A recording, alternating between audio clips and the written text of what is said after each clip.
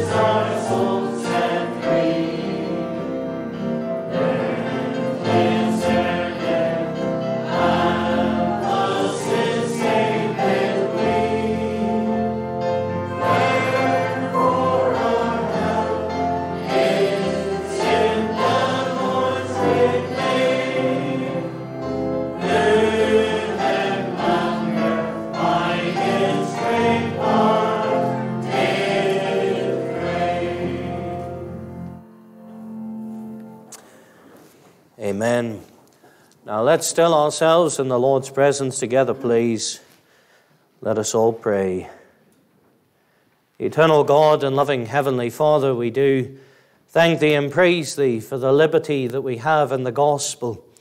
We thank Thee for what the Holy Spirit of God has revealed to us that are saved, that we are sinners, that we are desperate sinners, and that we deserve God's wrath and judgment in hell forevermore.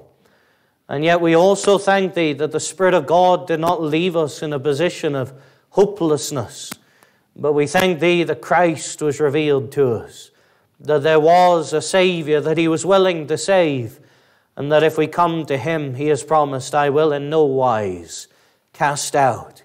And we rejoice in redemption. We thank thee that then the Spirit of God makes us new creatures in Christ.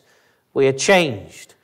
And one day we will be changed completely. We will be made like unto our precious Savior, Jesus Christ. And how we look forward to that day. But, oh Father, we pray for those in our gathering that don't have any hope, don't have hope of heaven, don't have knowledge of sin forgiven. In fact, still, they know if they were to die in this moment that they would end up in a lost sinner's hell. Oh God, save them by thy grace today. Save them in this hour. Show them that to be a good person or to go to church or even to read the Bible or any of those things, they're good, but they'll not save them. And we pray that they would trust Christ alone, realizing, for by grace are ye saved through faith, and that not of yourselves, it is the gift of God, not of works, lest any man should boast. And, O God, as we come before thee today, thou knowest the subject in hand, thou knowest the topic that in thy will be preached upon. And, O God, we pray that thou give power, give strength. We pray that thy word will go forth in the demonstration of the Spirit of God. And we ask that each one here may be in no doubt as to what the Bible says. And we pray that as we leave, we would not only be hearers of the word, but that we will be doers of the word also. O God, move amongst us. O God, give us help that alone can come from thee. We do once again pray for those that cannot be with us today, that would love to be in thy house and they're shut in. Lord, bless them. Touch those that are sick and feeling aches and pains and anything else they may be troubled with. Bless thy people today. But, O God, revive thy people. O God, restore backsliders in this hour. O God, save souls, we plead of thee. And help me as thy servant to preach the whole counsel of God without let or hindrance. For we ask these things in and through the Saviour's lovely and most precious name. Amen. Hymn number 544, please. Hymn number 544. Standing by a purpose true, heeding God's command, honor them, the faithful few. All hail to Daniel's band. I want to do something a little different with this hymn. I don't know if you've ever done it before, but this is something that I was well accustomed with in Liverpool, singing this hymn, when singing this hymn. And as we come to the final chorus after the fourth verse, I want us to sing the tune to the chorus, but with slightly different words. Now, maybe some of you have a pen and scrap of paper or something like that. Just jot some of these words down as prompters, even if you don't have a scrap of paper, write it on your hand or something so that we can sing it out with zeal. And don't worry, I'll not think you've got a tattoo as we come to shake hands at the door. But when we sing that chorus, we'll sing another version of the chorus. After we've sung the whole hymn, we'll repeat the chorus. And we'll sing, dare to be a Protestant, dare to stand alone, dare to say the Bible's true, and down with the Church of Rome. Some of you may have heard that chorus before, others may not. But now you've heard it, now we'll sing it. I'll repeat it again. Dare to be a Protestant, dare to stand alone, dare to say the Bible's true, and down with the Church of Rome. But we'll sing that after we've sung the hymn right through. 544, standing together as we sing, please.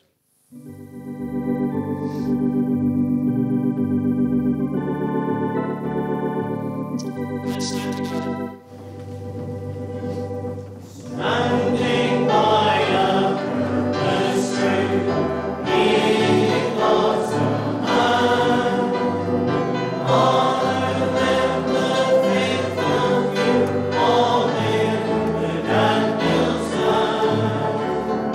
Dare to be a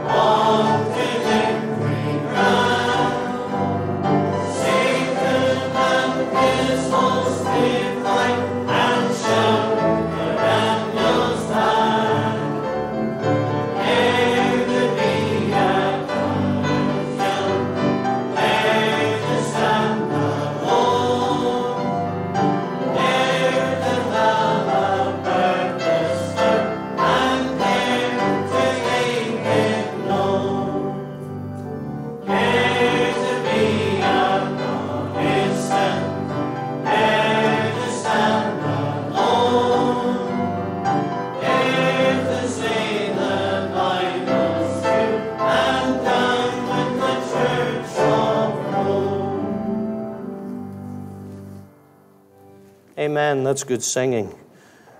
And I trust it's true that we would dare to be a Protestant people in these days of apostasy and stand firm for Christ no matter what may come before us.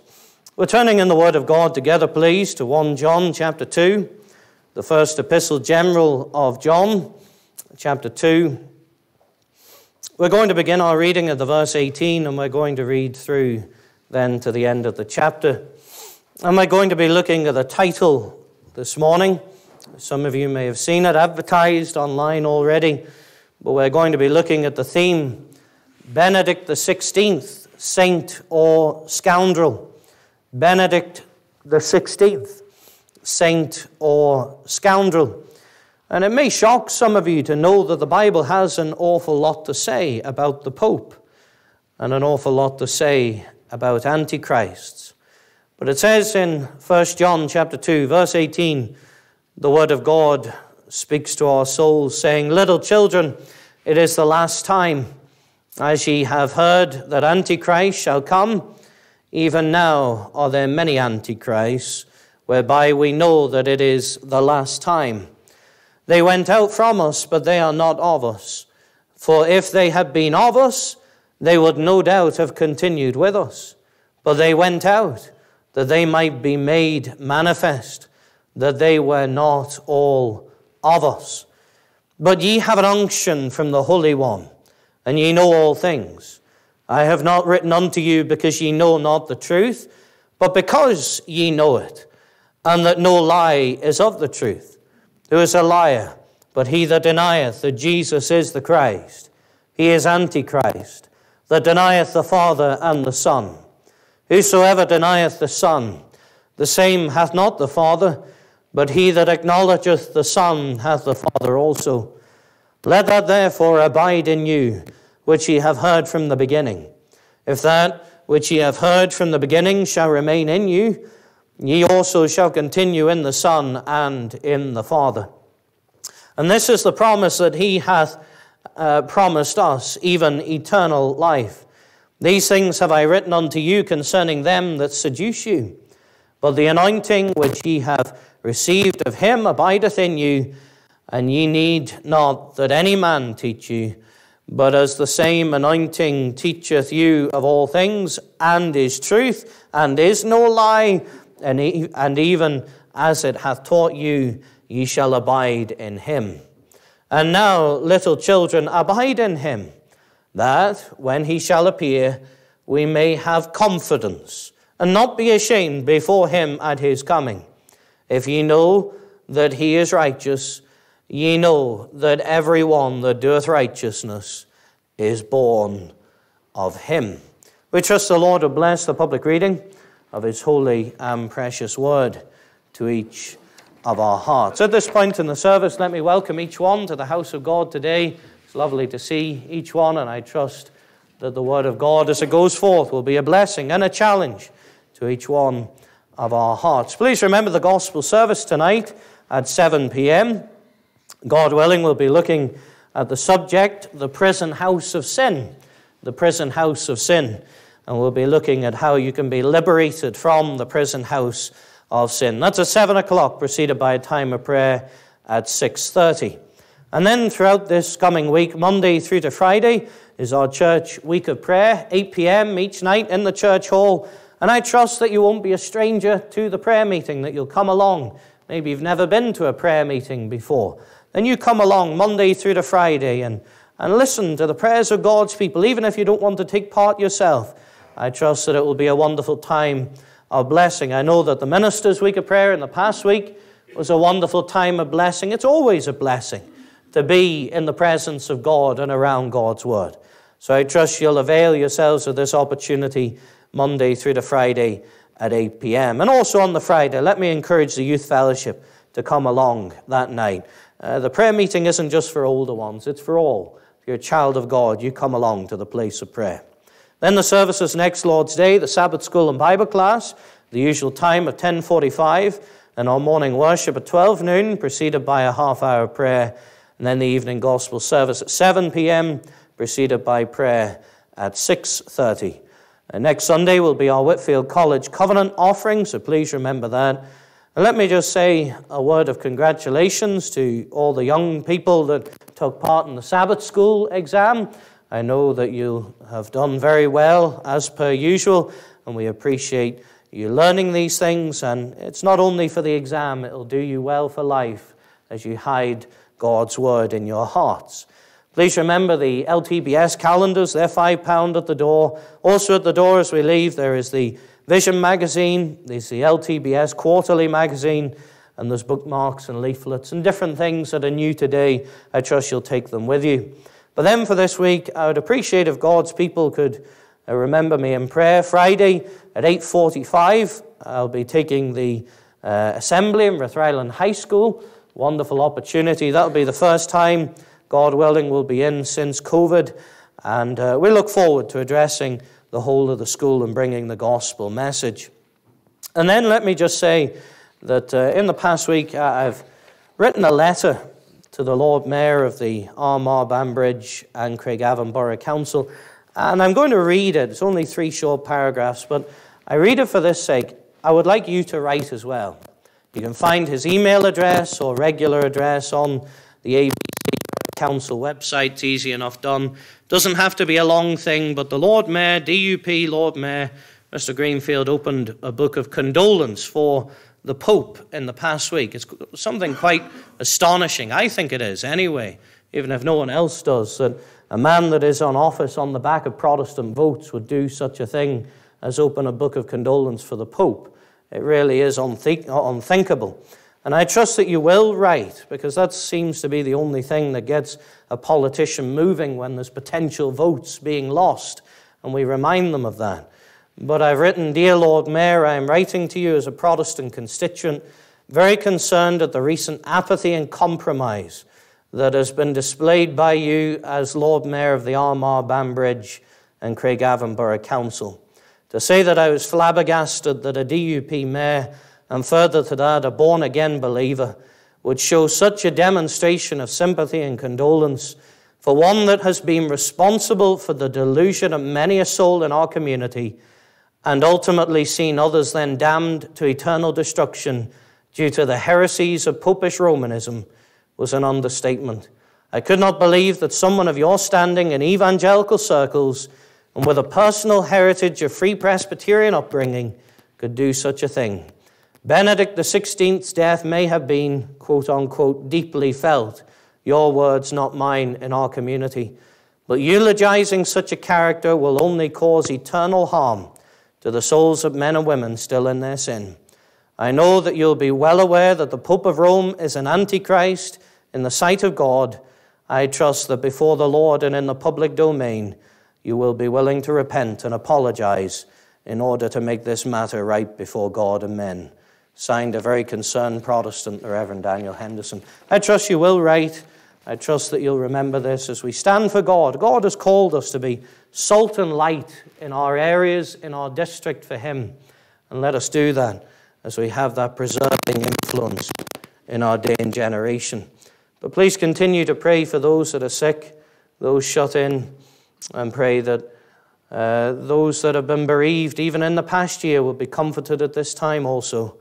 But all these announcements are subject to the will and mind of the Lord. We're going to sing again, hymn number 306.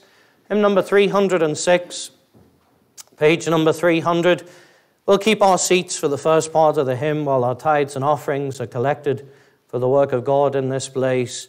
306, I'm not ashamed to own my Lord or to defend his cause, maintain the honor of his word, the glory of his cross. Keeping our seats, 306.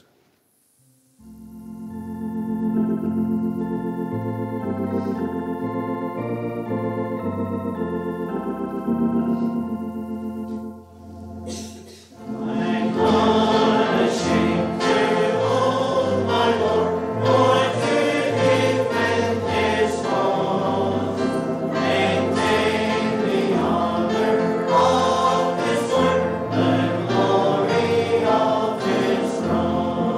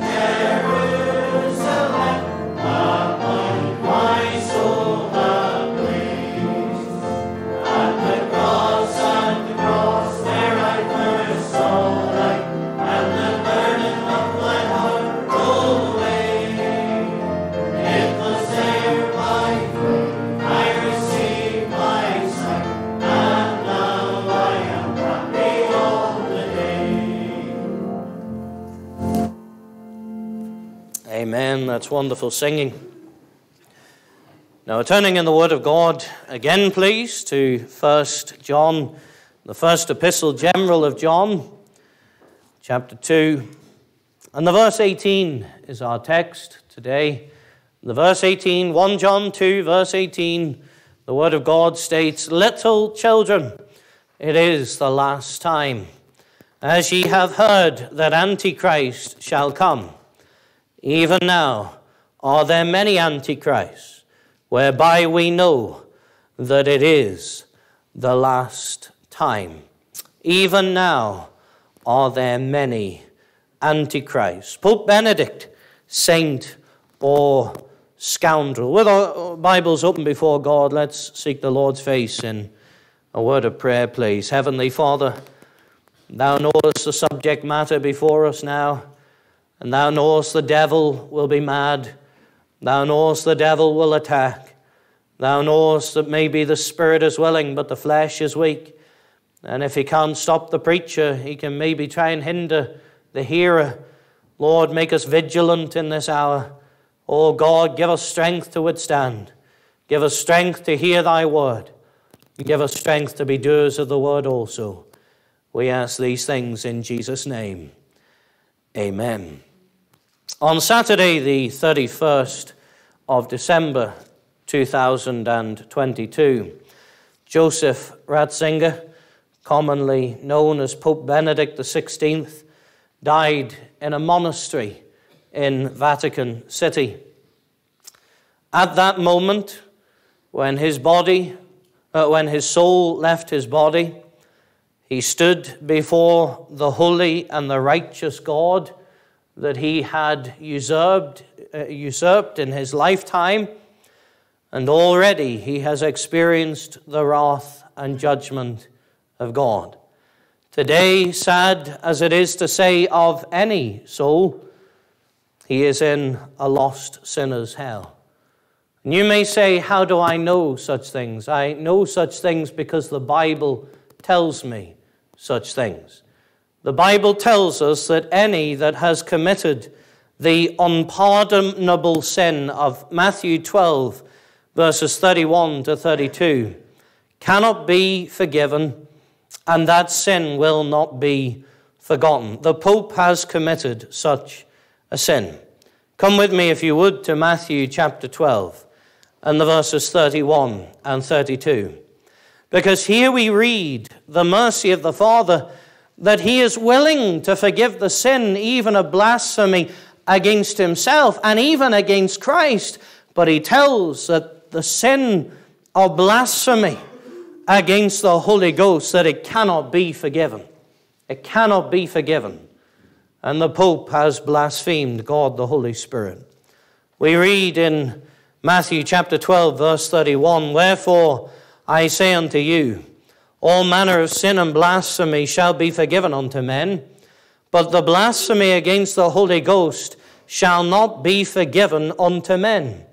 And whoso speaketh a word against the Son of Man, it shall be forgiven him. But whosoever speaketh against the Holy Ghost, it shall not be forgiven him, neither in this world, neither in the world to come." That is a very solemn portion of Scripture. We're in Matthew's Gospel, so turn to Matthew 23, please. I want you to note by way of introduction that the Pope of Rome has not just had the audacity to blaspheme against the Holy Ghost, but in the titles that he takes to himself, he has the audacity to blaspheme all three persons of the Godhead, Father, Son, and Holy Ghost.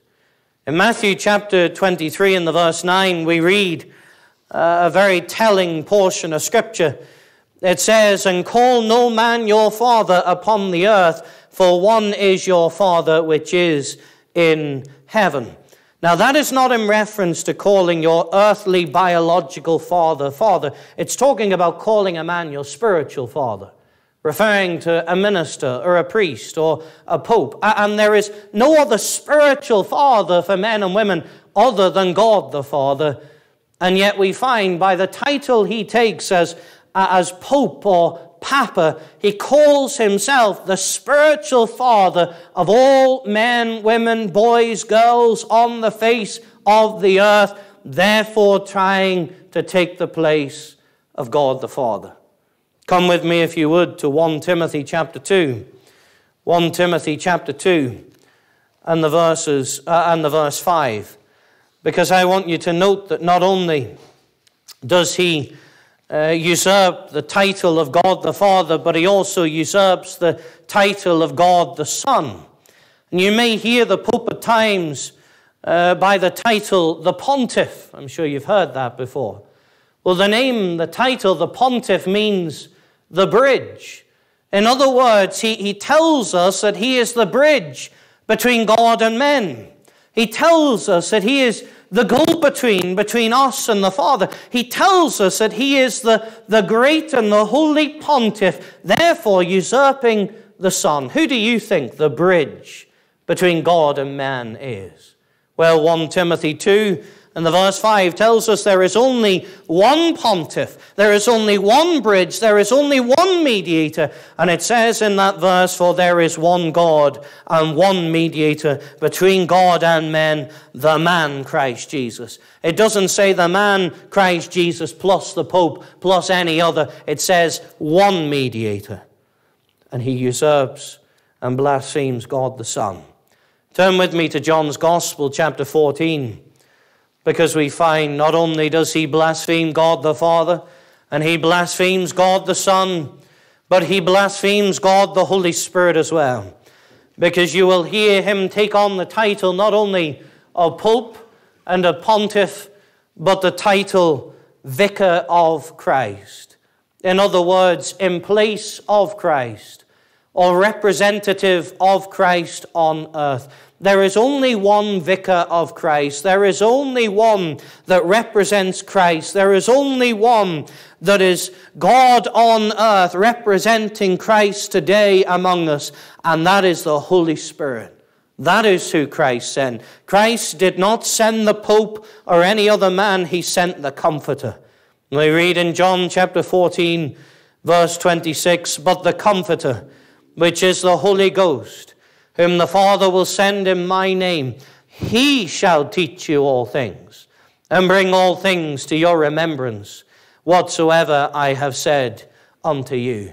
And we find that in his titles, this man takes to himself a very unique position. That is why we believe he has committed the unpardonable sin and is in a lost sinner's hell today, because he has blasphemed God the Father in title the Pope, he has blasphemed God the Son in the title the Pontiff, and he has blasphemed God the Holy Spirit by calling himself the Vicar of Christ. Now, such a character has died. Let me also remind you, God doesn't die. There is no funeral service for deity. Nonetheless, this character has died. What did our Protestant leaders have to say? I don't know if any of you have heard them as yet, but I'll tell you what they said. What did our Protestant leaders say? Let's see. Let's turn to maybe the biggest denomination in the country, the moderator of the Presbyterian Church in Ireland, the Right Reverend Dr. John Kirkpatrick. Let's see what this great theological mind and leader of Presbyterianism had to say. Many people across the island of Ireland today will be greatly saddened by the news of the death of Pope Emeritus Benedict. In making contact with Archbishop Eamon, I wanted to pass on my sympathy and express the condolences of the Presbyterian Church in Ireland as we acknowledge the grief being felt by so many of our Roman Catholic neighbors at this particular time. Doesn't sound like a stand for truth, doesn't it? You know, I want to say this. Maybe there's a Presbyterian listening and you've got a belly full of this sort of thing. I ask, will you come out from among them and be ye separate, saith the Lord, and touch not the unclean thing? Let's just remind ourselves of the doctrinal standards of the Presbyterian Church. The Westminster Confession of Faith, chapter 25, section 6, makes it perfectly clear what the moderator should have said. It says, there is no head of the church but the Lord Jesus Christ. Nor can the Pope of Rome in any sense be head thereof, but is that Antichrist, that man of sin and son of perdition, that exalteth himself in the church against Christ and all that is called God. The doctrinal standards of Presbyterianism tell the moderator plainly and clearly that is not the type of character to be eulogized. And yet that's what we find. Well, did the Methodists do any better? Let's see. The president of the Methodist Church in Ireland, the Reverend David Nixon, had this to say. Pope Benedict had a profound influence on the life of the church. His life was deeply rooted in God, and in his teaching he encouraged all to a closer relationship with Jesus in their everyday lives. He was a man of prayer and an insightful theologian. We pray for comfort for all who mourn his loss. I want to ask, are you part of the all of the Methodist president's statement? Did he make you have a closer walk with Jesus? I don't think so. Let's just remind ourselves of what the founder of Methodism, John Wesley, had to say on this subject. John Wesley said, "At this time more especially will we speak that by grace ye are saved through faith, because never was the maintaining this doctrine more seasonable than it is at this day. Nothing but this can effectually prevent the increase of the Romish delusion among us. 'Tis endless to attack one by one all the errors of that apostate church. It is this doctrine that first drove popery out of these kingdoms, and 'tis this alone can keep it out." I prefer the first Methodist president's sentiments. Well, what about the head of the Church of Ireland, Archbishop John McDowell?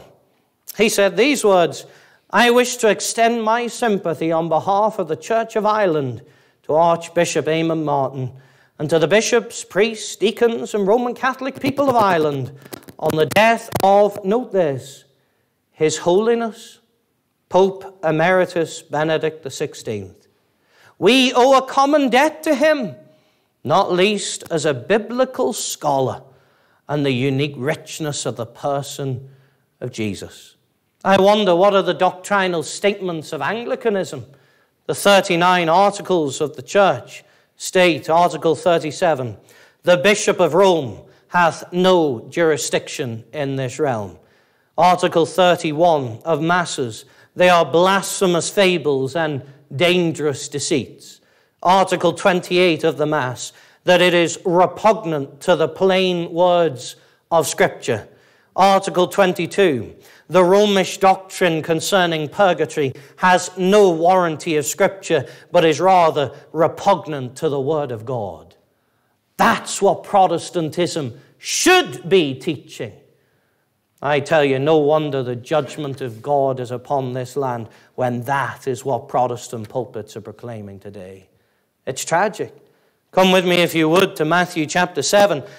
You know, this ought not to surprise us in many ways, because the Lord gives us warning that ultimately there will be men that stand in the pulpits, there will be men that wear clerical collars, there will be men that open Bibles, there will be men that make great declarations before the people, and they are nothing better but wolves, and they are dangerous to the people of God. Matthew chapter 7 and the verse 15 says, "Beware of false prophets which come to you in sheep's clothing, but inwardly they are ravening wolves. Ye shall know them by their fruits." How do we know that the moderator of the Presbyterian Church is a wolf? Because you know them by their fruit. How do we know that the president of Methodism is a wolf? Because we know him by his fruit. How do we know that the head of the Church of Ireland is a wolf? Because we know him by his fruit. Listen, the Word of God is perfectly clear. by their fruits ye shall know them. But do you know what I thought was saddest of all? Because I'll be honest, and you're honest too, we didn't expect anything more from those denominations. They've been apostate for a very long time. You know, probably the saddest comment I read was from our king, King Charles III. I want to highlight something, and I've said it before and I will say it again. As a Protestant people, we are not royalists. People mix this up. We are not royalists. We are not subservient to the king no matter what. We are loyalists.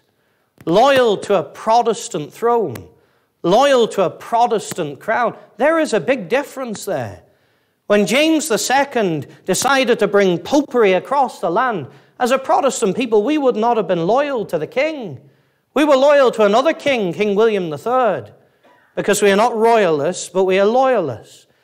But sadly, the King, Charles III, writing to Pope Francis, said, "Your Holiness, I received the news of the death of your predecessor, Pope Emeritus Benedict XVI, with deep sadness. I remember with fondness my meeting with His Holiness during my visit to the Vatican in 2009. His visit to the United Kingdom in 2010 was important in strengthening the relations between the Holy See and the United Kingdom." I want us to be reminded of something. Let us be reminded of the King's oath before God and before men, not something centuries ago, not even something decades ago, but something that he said from his lips only months ago after the passing of his mother, Queen Elizabeth II. Charles III said this, "I will to the utmost of my power maintain in the United Kingdom the Protestant Reformed religion established by law. I, Charles III, do faithfully promise and swear that I shall inviolably maintain and preserve the settlement of the true Protestant religion, so help me God." How tragic it is before the man has even reached coronation day that he has already broken his oaths to his people and Almighty God. That's the condition of our land today. And we ask, is it a wonder God is judging us? Is it a wonder when this is how our leaders treat us after making such solemn oaths? Is it a wonder when we think this is the Protestant pulpits of our day? You know, Psalm 2 has a very interesting sentiment for the king. It says in the Psalm 2 in the verses 10 and 11, "Be wise now, therefore, O ye kings. Be instructed, ye judges of the earth. Serve the Lord with fear and rejoice with trembling." Sadly, these verses have been missed on our monarch. But even though none of the other Protestant pulpits seem to want to do so, and our king doesn't seem to want to do so, according to the Word of God and what God gives us in His holy book, I have no problem in denouncing Benedict, his predecessors, and his successors like Francis and others that may follow as scoundrels, as men that are leading men, women, boys, and girls to eternal damnation in hell through popish heresy. And therefore we are to be aware. We are to stand fast against them. We're looking at 1 John 2 and the verse 18. Find the Word of God has much to say on these themes. And the verse 18 says, "Little children, it is the last time. And as ye have heard that Antichrist shall come, even now are there many antichrists, whereby we know that it is the last time." I have no problem in saying to you today that the Pope is an antichrist. Through his blasphemy, through his apostasy, he is an enemy of God, an enemy of Christ, and he is antichrist. And as we look at the verse 18, I want you to note three things with me. You can listen out for them as we go along. I want you to note the age, the antichrists, and then the answer. So number one, the age. Look what it says in the verse 18. little children, it is the last time. Little children, it is the last time. Here we find that John reveals to us the type of age that we are in, the type of day and generation that we are in. And it's very interesting. He begins the verse 18 by saying, little children. Little children. Now I want to say that this indicates very plainly, very clearly, that John is not just a young man full of ignorance, a novice with too much zeal and too much energy to burn up. We find that John is an older man. He's an experienced man. He is an aged man. He has lived through many decades, and now in writing this first epistle, he is passing on his experience.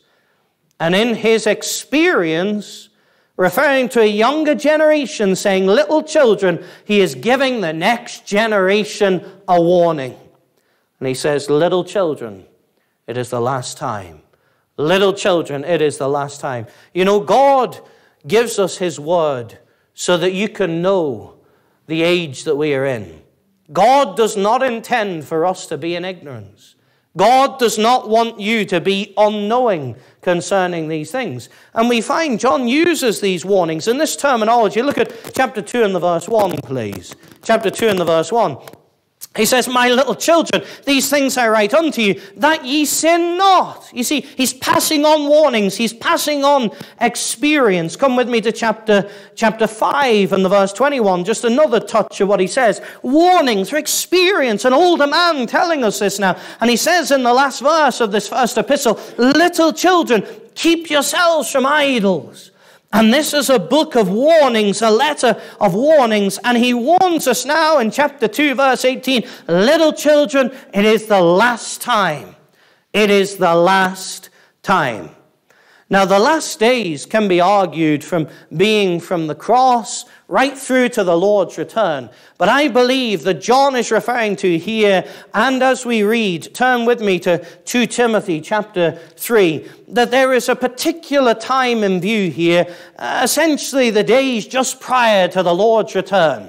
And we find there are warning signs. There are things that we will see in the earth. There are things that will go on in society. There will be a type of age that will be prevalent, that will be warnings to us that Christ is coming again soon.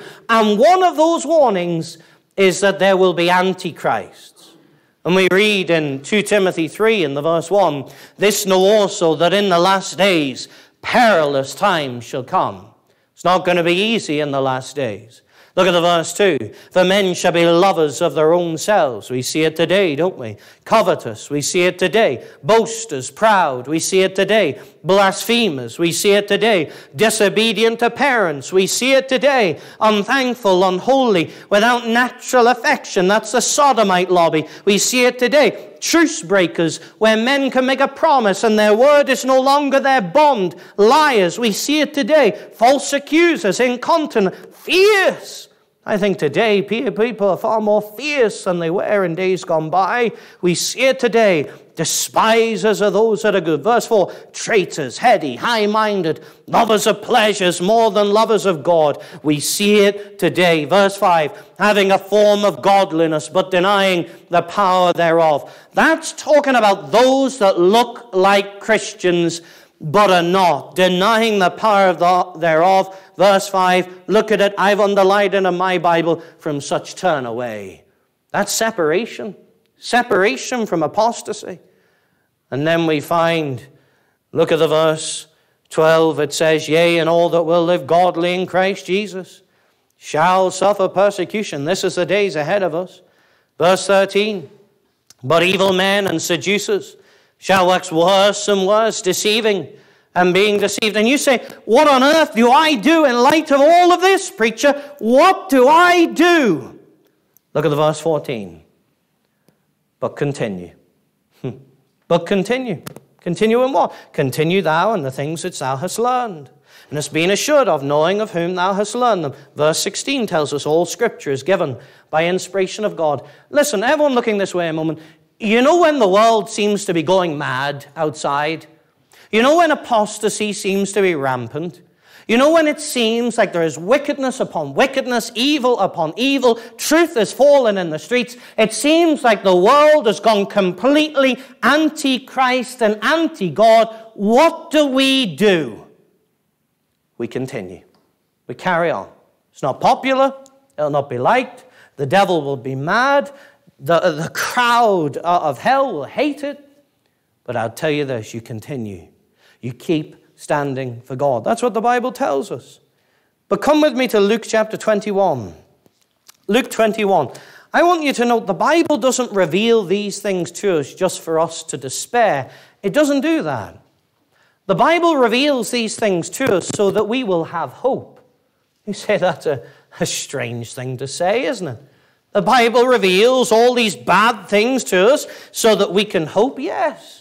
It reveals these things to us that when you see Antichrist, when you see men like the Pope blaspheming all three persons of the Godhead, when you see Protestant leaders and our King doing that which is unseemly in the sight of God and against their coronation or ordination oaths or whatever else it is, when you see these things, that gives you hope. You say, what? Really? Well, let's see. Luke 21 and the verse 28, it says these words. And when these things begin to come to pass, then look up and lift up your heads, for your redemption draweth nigh. In other words, when you see these things happening, Christ is coming back soon. And you look up and you wait for his appearance. Do we not see this in our age today? Does it not seem like our day and generation? Well, we find the age. Come back with me to 1 John 2 and the verse 18. Little children, it is the last time. We see at the end of that verse, whereby we know that it is the last time. John is perfectly clear. But then look at the verse 18 with me, our text. I want you to note not only the age, but secondly, the Antichrist.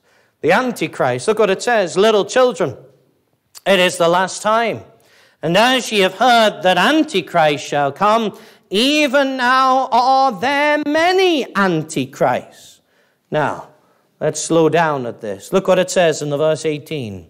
It says, as ye have heard that Antichrist shall come.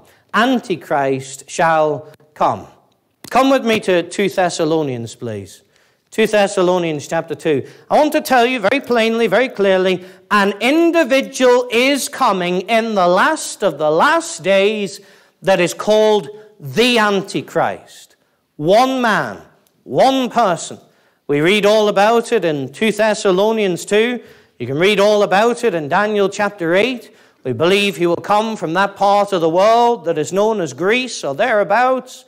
And we find that there is a man, Antichrist, coming. And we read it here, 2 Thessalonians 2, verse 1 to 4. It says, now we beseech you, brethren, by the coming of our Lord Jesus Christ and by our gathering together unto him, that ye be not soon shaken in mind or be troubled, neither by spirit, nor by word, nor by letter as from us, as that the day of Christ is at hand. So we find the warning Paul gives the Thessalonians. Don't necessarily be troubled, but he's saying the day of Christ is at hand. Look at the verse 3.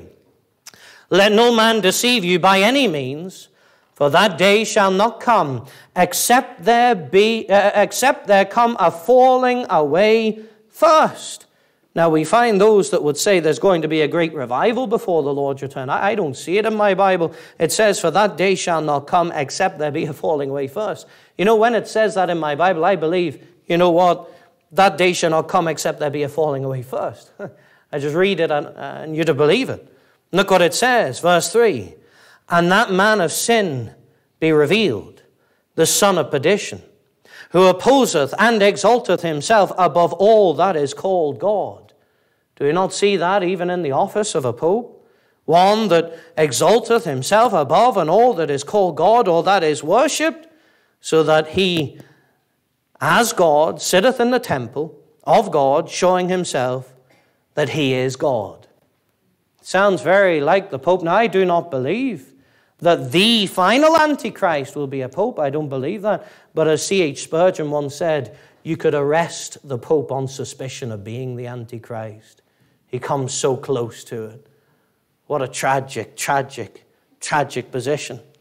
But then what else do we read? Look at the verse 8 of this chapter.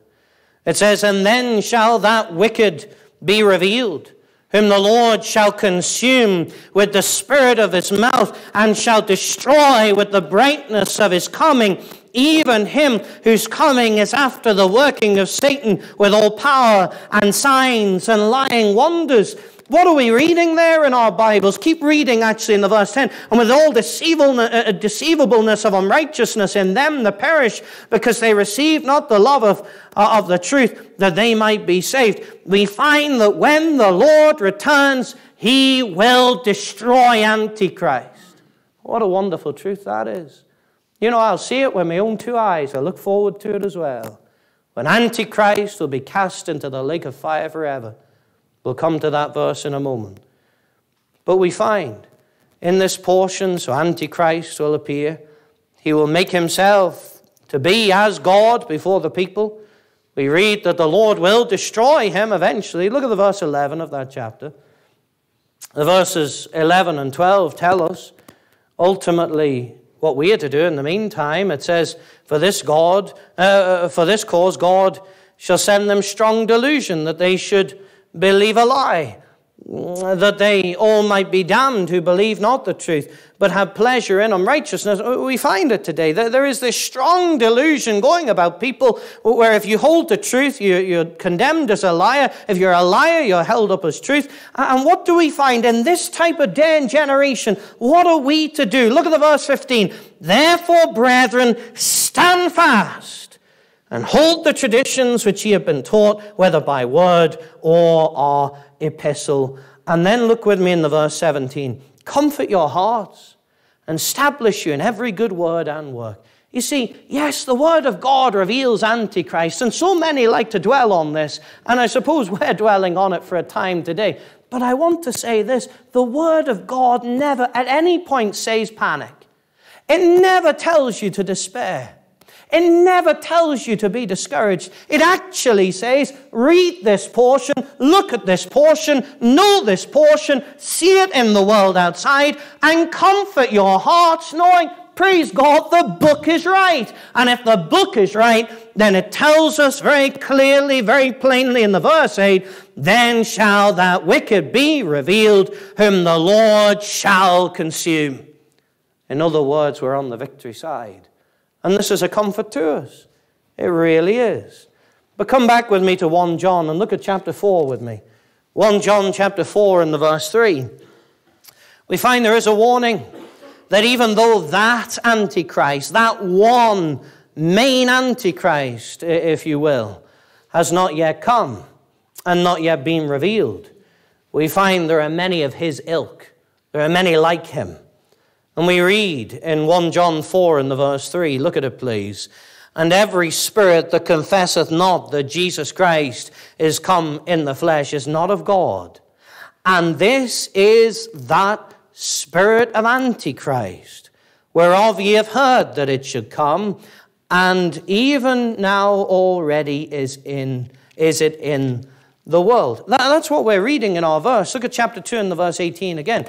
Now, it says, as ye have heard that Antichrist shall come, there's a warning here in the verse 18, even now are there many Antichrists.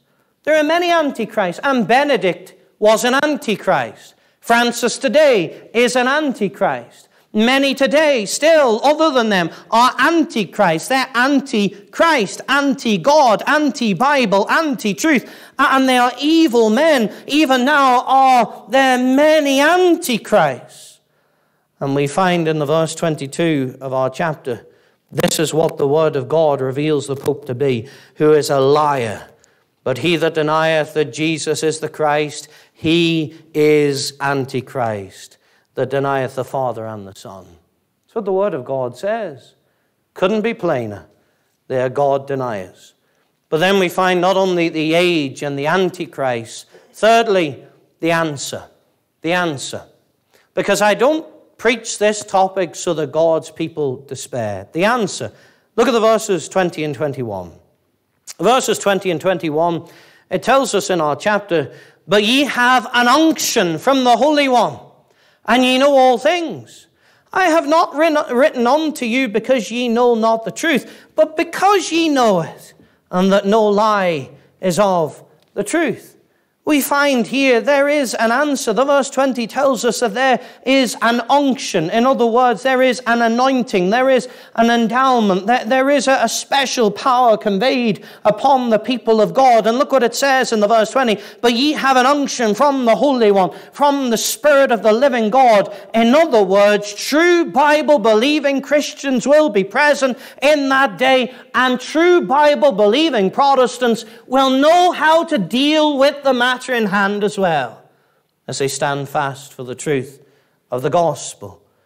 And we find in the verses 20 and 21 this exhortation: I have not written unto you because ye know not the truth, but because ye know it, and that no lie is of the truth. In other words, you read your Bible. You know your Bible, and when you know your Bible, you'll not be surprised at antichrists in the world. You'll not be surprised that the Pope blasphemes the Father, Son, and Holy Spirit. You'll not be surprised when the Antichrist comes either. And you'll not be surprised that seeing all of these things going on, that eventually, soon, near the time, Christ is coming again. These things are not written for your destruction or despair. They're written for your comfort. Think of it like this. Think of the Jews in the Second World War as they were being rounded up and sent to death camps in 1939, 1940, 1941 and 42 and 43 and 44 and 45. Many of those Jews died of a lack of hope, not knowing when or if deliverance would ever come. I would submit to you, if you were able to tell them with full assurance that on a certain date, at a certain time, in a certain year, that the enemy were going to be defeated, the friendly forces were going to advance, you're going to be liberated from the concentration camps, to have hope means an awful lot. Many die without hope. You know, there's many Christians without hope. And they fear the last days. As a child, I used to fear reading the book of Revelation. I used to fear reading it because of a lack of hope and not knowing what it said. Friend, God doesn't write these things so that you have no hope. He writes telling you, when you see these things, know that Christ is coming. When you see these things, know that those individuals will be destroyed and consumed by the power of the King of Kings and Lord of Lords. Be encouraged in it. That's why it's given to us. And what is the answer? Well, come back with me to 2 Timothy. 2 Timothy chapter 3 again. And I want you to note, as we've already noted, but really note it now, the verse 14. 2 Timothy chapter 3 and the verse 14, and we find that in light of all apostasy, in light of darkness, in light of popes and antichrists, and in the light of the Antichrist, in light of everything that's going on, the Word of God exhorts the Church of Jesus Christ in Monash Lane and right across the globe, continue, keep going. Keep standing for God. Don't compromise. Don't change. Don't bring in modern worship. Don't change your Bible version. Don't lessen the standards. Don't leave aside your Protestantism as if it was some dirty thing. But hold fast. Continue, friend. Even if you stand alone. But continue.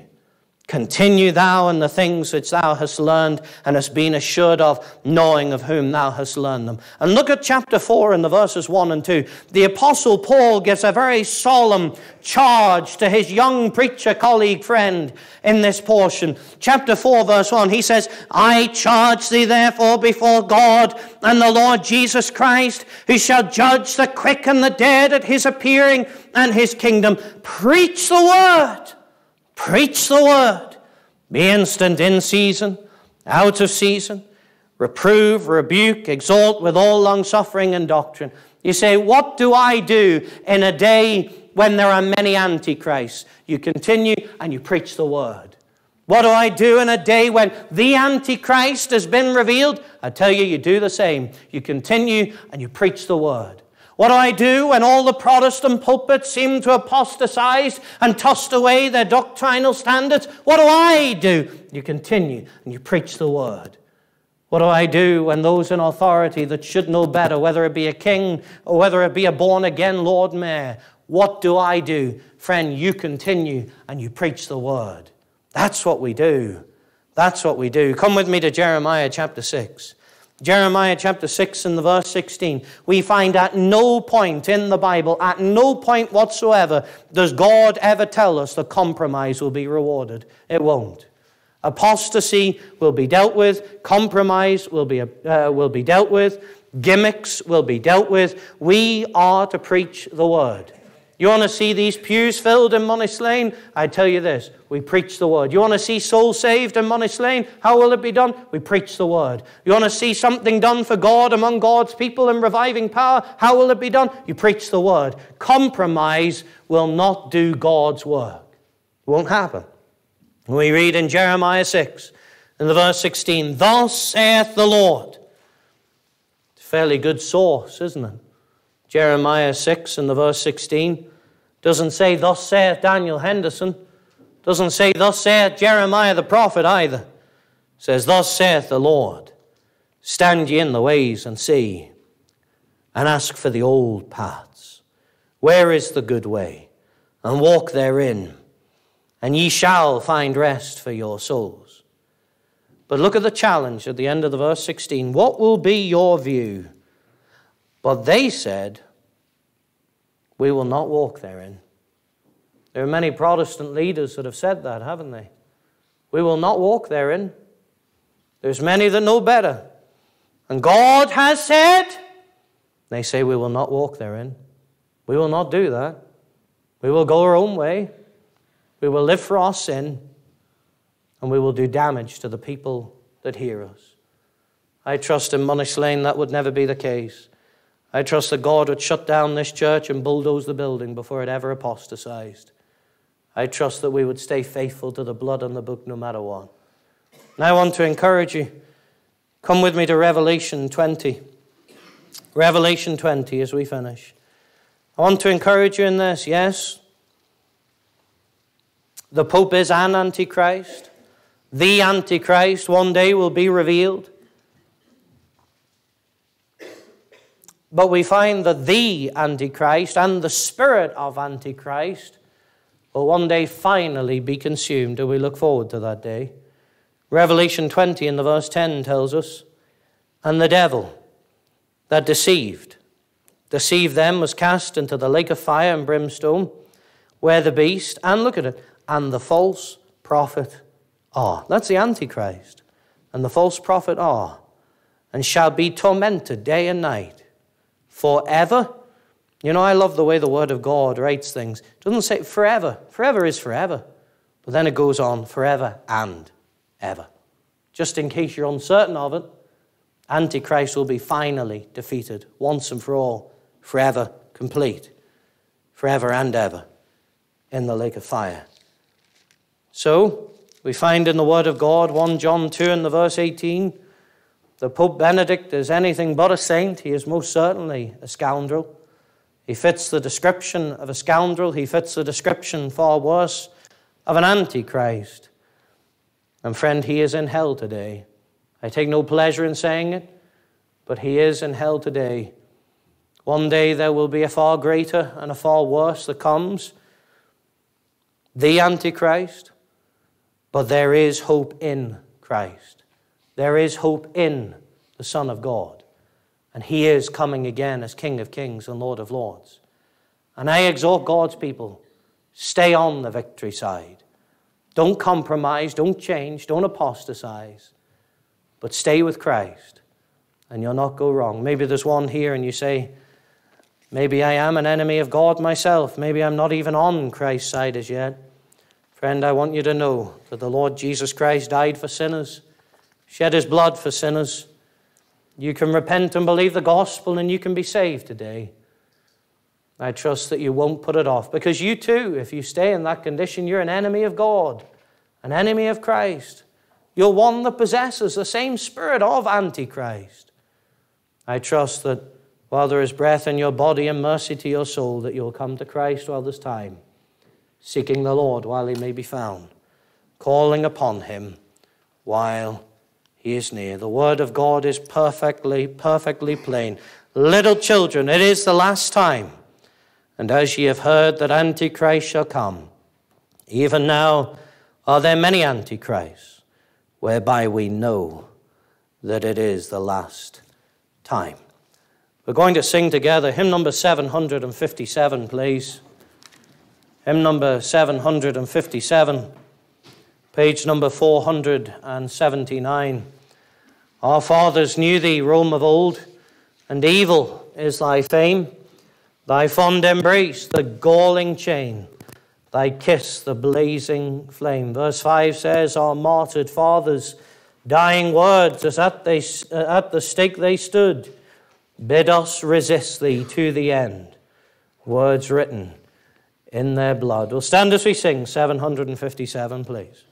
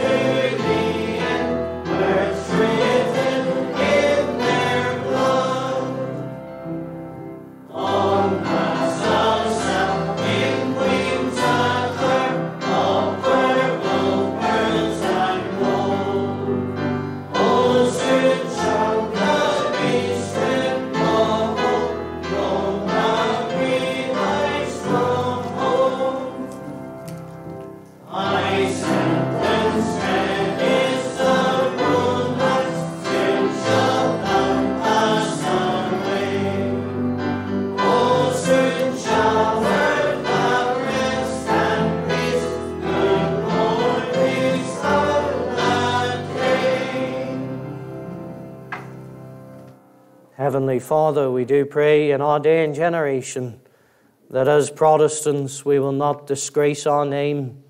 And Father, we look forward to that day when soon the earth will have its rest and peace from such wickedness. And we make it our prayer at the end of that hymn, good Lord, haste thou that day. Lord, conquer thine enemies, we plead. Help us to stand, even if no one else will. Help us to stand for truth and righteousness. In Jesus' name we pray. Amen.